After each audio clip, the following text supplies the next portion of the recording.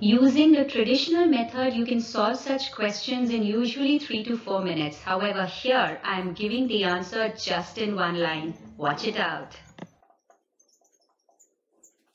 Oh yes, you can write this answer in under 5 seconds. Probably the writing might take longer for you than you can think.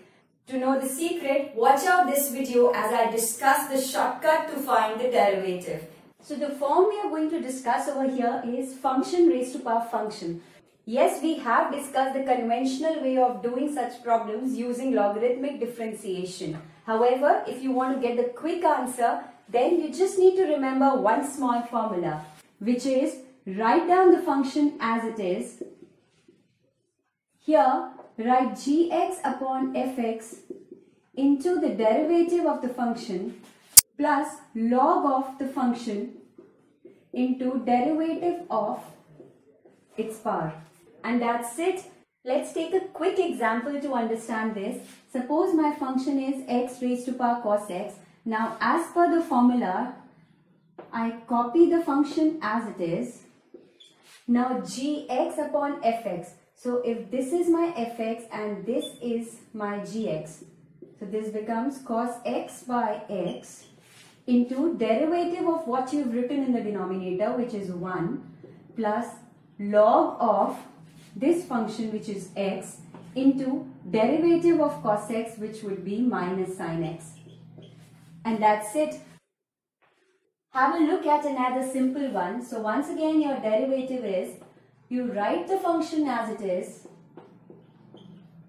into gx, which is always the power upon the function, into the derivative of tan x, which is secant square x, plus log of the function into derivative of e to the power x, which is e to the power x. And that's it, you have your answer.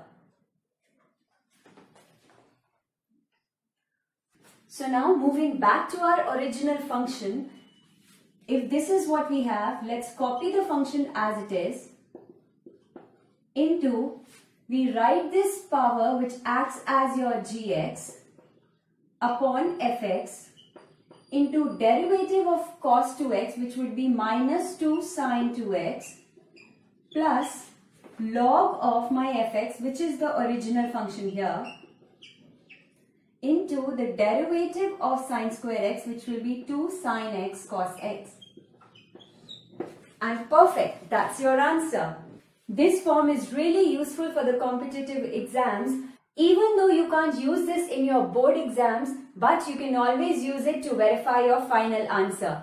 What you can use in the board exams is the logarithmic differentiation. So I'll link that for you in the description box and you can get that by clicking at the I button. Don't forget to like and share this video and subscribe to the channel if you haven't done that so far. I would see you with the next video. Until then, bye-bye.